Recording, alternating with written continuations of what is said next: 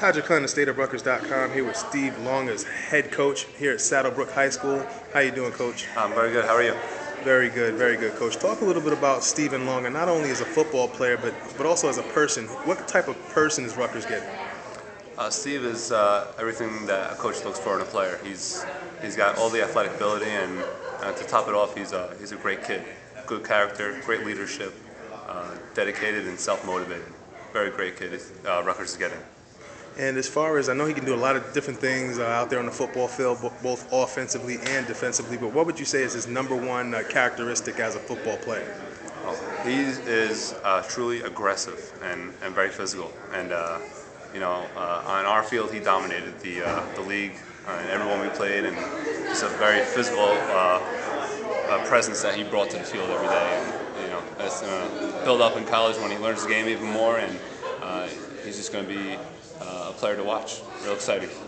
Now, you guys, Coach, I know you had a Cinderella year this season. I mean, it looked really optimistic from the beginning. You guys fell short of the championship game at the Meadowlands. But just talk a little bit about the role that Stephen Longa played in that effort this season. Steve, whenever on offense, he carried the ball and he just did amazing things.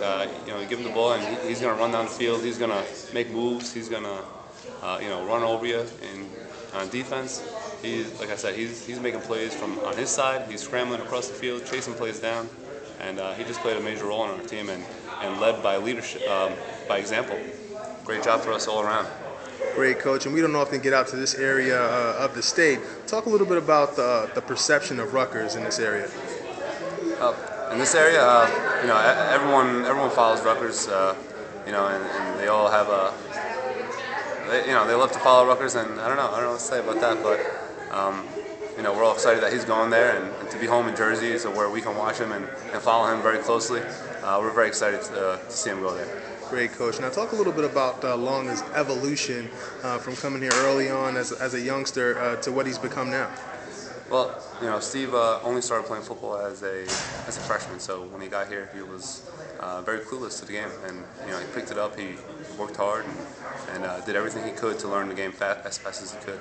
So he's developed tremendously over the last 4 years, and due to his self-motivation, really, and he put in the time, the effort, and the dedication to be the best he can. And I've noticed a lot of leadership qualities in Steve Longa in attempting to hold this class together after the Schiano fallout and having to replace a coach. Can you attest to his leadership capabilities? Yeah, Steve is not the kid who's going to give up. He's going to do everything he can to lead, and whether it's working in the off season and doing everything he can to help out the other players on the team. He's a kid that younger kids always look up to and follow. Everyone loves to follow him and work as hard as he does. So he really sets the tone set the tone here for us, and I expect him to do the same over there at Rutgers. Excellent. Thanks for your time, Coach. This is SOR. Signing off.